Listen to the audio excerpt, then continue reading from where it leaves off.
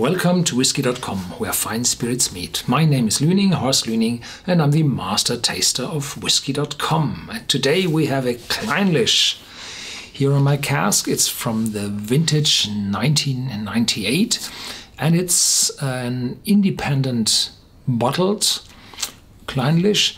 So there is a company not owned by the distillery or the proprietors of the distillery, which bought casks, matured them for their own time, and then filled them in the bottles. And this one is a mixture of two casks. The independent bottler Signatory Vintage quite often mixes two casks together to bring some harmony into a filling, and that there are more bottles available for the connoisseur, so that the connoisseur can say, well, I like this bottle, I want to have a second one.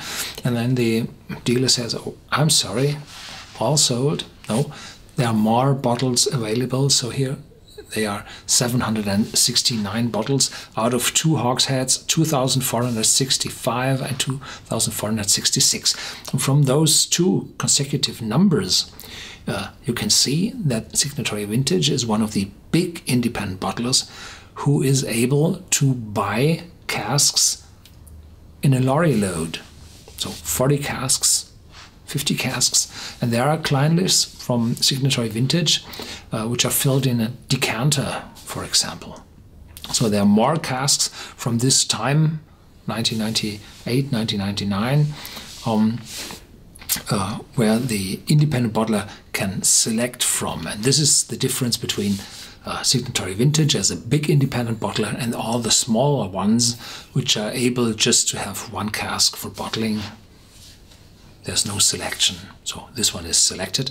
This one is uncolored, but it's chill filtered, and chill filtration might not be that bad, as I found out in a scientific investigation about chill filtration. So chill filtration is very hype, is very prominent in the moment, 2014, but chill filtering might not be that bad. For particular combination of age and casks, it might be preferable to unchill filtered whiskies.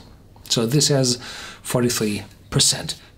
Clynelish 1998, 15 years old, distilled on February 18th, 1998, and bottled on January 8th, 2014.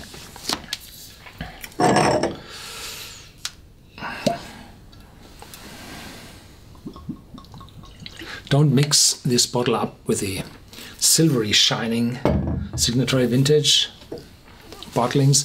They are these unchill filtered whiskies, and these are the chill filtered, and I had several of those before, and they are wonderful because they are old. No 8, 9, 10 years old, but always 15, 16, 18, 20 years old for reasonable money. That's the advantage of these bottles with this copper colored bottom of those tubes. A whiff of smoke, and it's very fast, it's gone. And in the back there's some seashore, some seaweed.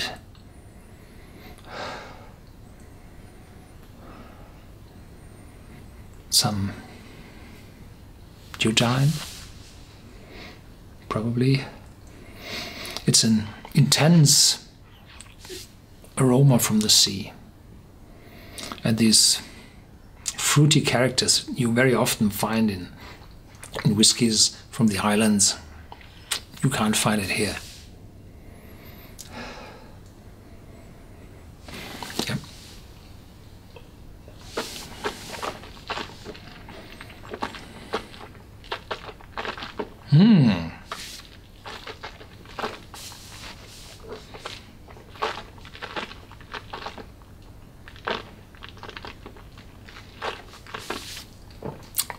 definitely more taste than aroma, and very intense on your tongue. And the cask is coming, some oakiness, a little sweetness is appearing, and then going over to oakiness, becoming slightly drier. Spice still on your tongue, going backward. Not bitter, no, but a remembrance of bitterness. Close. A little bit drier. A little bit of smoke. And this seashore aroma.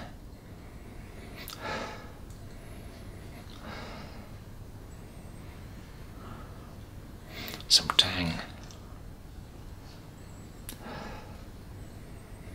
Yeah, this is a more